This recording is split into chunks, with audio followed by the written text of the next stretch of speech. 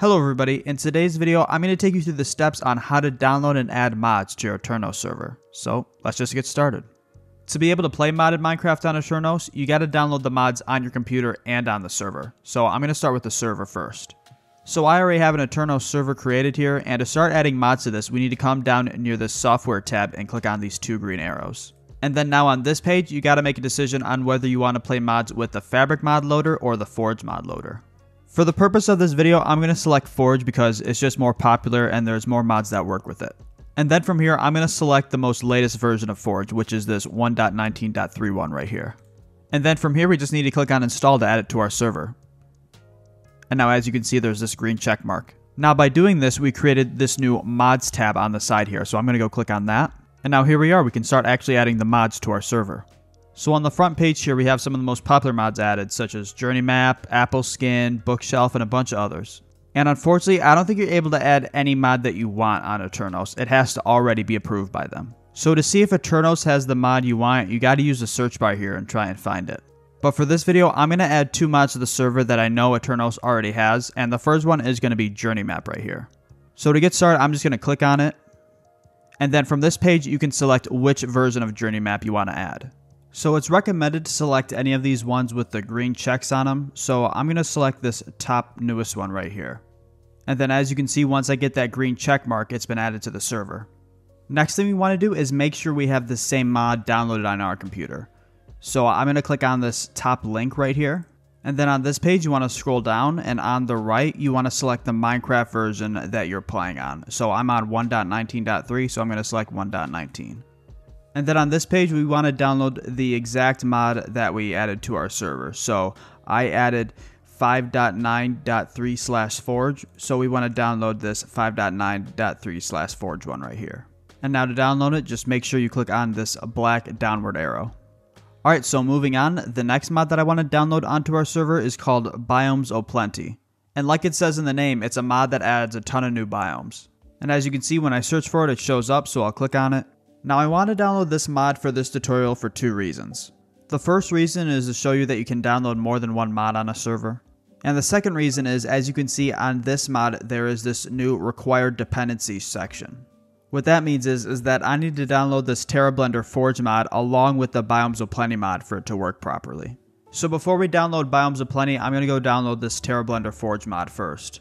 Again, like last time, I'm just going to download the newest version to the server. And then on this side here, I'm going to come to Minecraft 1.19.3. And then I'm going to download the same mod as I have on the server. And now that we have TerraBlender downloaded, I can now go download Biomes O'Plenty. So again, I'll download the newest version to the server. And then here I'll download the same one to my computer. So yeah, there we go. We pretty much have the server set up. Next, I'm going to show you how to install Forge and how to add those mods we just downloaded to Minecraft. Alright, so now I'm on my desktop, and as you can see, I got all the mods that we downloaded onto our server on my desktop here. And before we can add these mods to Minecraft, we have to go download and install Forge. So this is the website we download Forge from. I'll leave it as the first link in the description. And what we need to do is we need to go and download the version that our server is running. So if we come back to Aternos and go down to version, you can see we're running the version that has this 44.1.20 at the end. And if we come back to the Forge website, the latest one here is this 44.1.20, so we're going to download this one.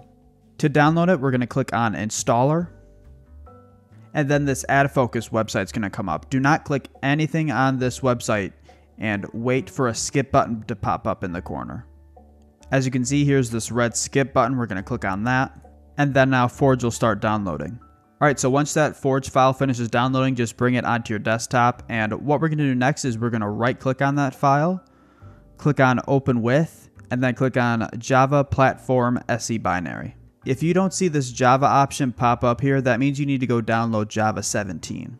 Here is the Java 17 download site. I'll also leave this down in the description.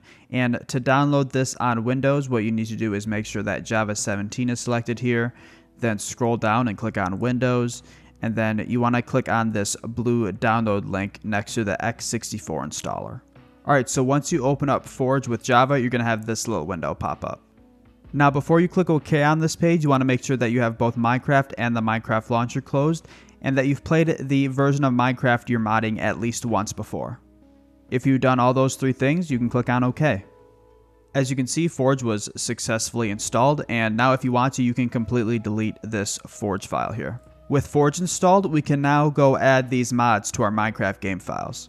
To do that, we're going to type in run on our Windows search bar, and then in this little window that pops up, you want to type %appdata%, then click on OK. Once we're here, we can click on .minecraft, and then we want to open up this mods folder. If you don't have this mods folder, you can just go ahead and create a folder and name it this. You want to make sure it's exactly spelled like this too, MODS _. So let's open up this folder, and then all we need to do to add the mods to the game is just drag and drop all these into the folder. Now once I open up the Minecraft launcher, you can see Forge is automatically selected for me to play. If you don't see it here, you can just click on this and find it within your versions here. If for some reason you still don't see it here, you can click on Installations. Make sure that this modded tick is clicked on in the corner here, and then you should see Forge here. Alright, so now I'm in Minecraft, and if I click on mods, you can see we have all those mods installed on Minecraft.